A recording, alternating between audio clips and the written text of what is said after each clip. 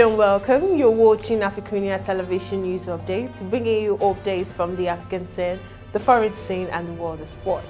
I'm Deborah Ezeh and many thanks for joining me.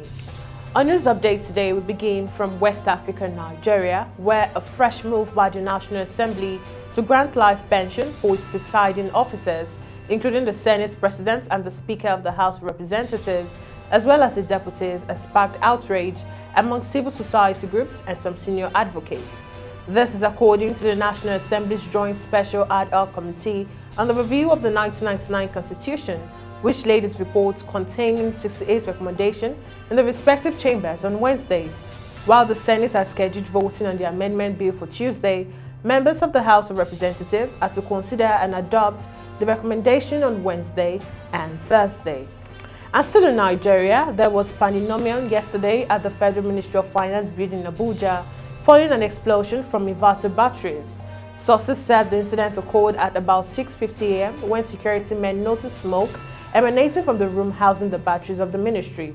Confirming the development, spokesperson for the Federal Fire Service, Paul Abraham, said the huge smoke emanating from the Federal Ministry of Finance located in the Central Business District, Abuja, was caused by a spark on inverter batteries.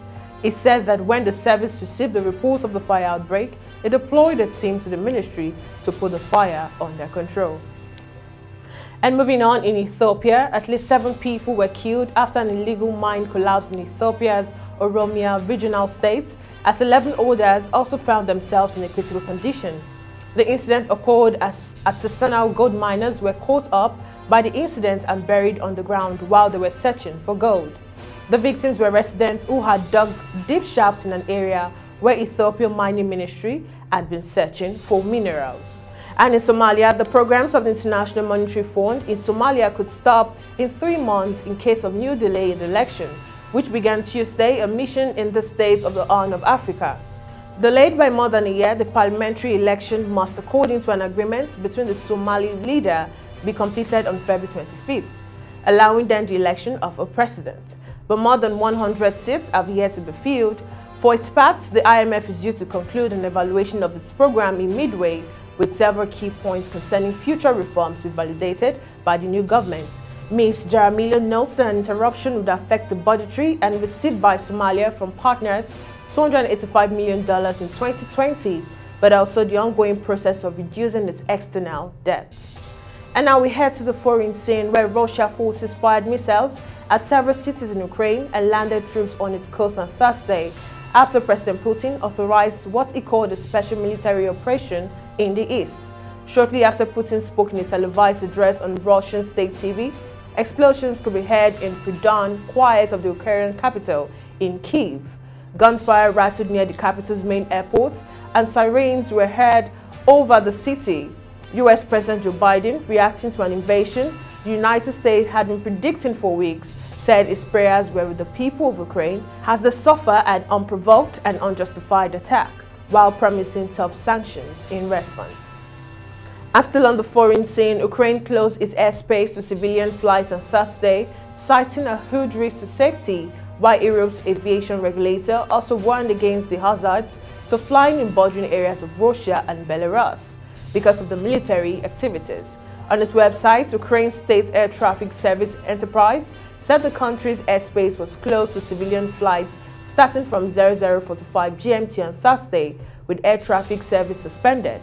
The European Union Aviation Safety Agency said airspace in Russia and Belarus within 100 nautical miles of their borders with Ukraine could also pose safety risks. And now on to the sports scene. The title tussle between Liverpool and Manchester City appears to be heading to the wire, and if there were any doubts whether judging club side could sustain the challenge, those were squashed with the utterly dominant display at Anfield. Liverpool truly dominated a pulsating 90 minutes and appeared to have had too much time and space in midfield to punish the visitors, approaching the game with a statement of intent for the race ahead and exposing Leeds' customary open approach when playing top team ruthlessly.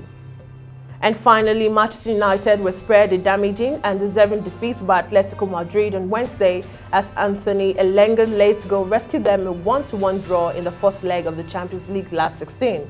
Atletico outplayed the sluggish United for the majority of the match at the Wanda Metropolitano and might have considered Felix's early goals scant reward heading into the second leg at Old Trafford in 3 weeks' time.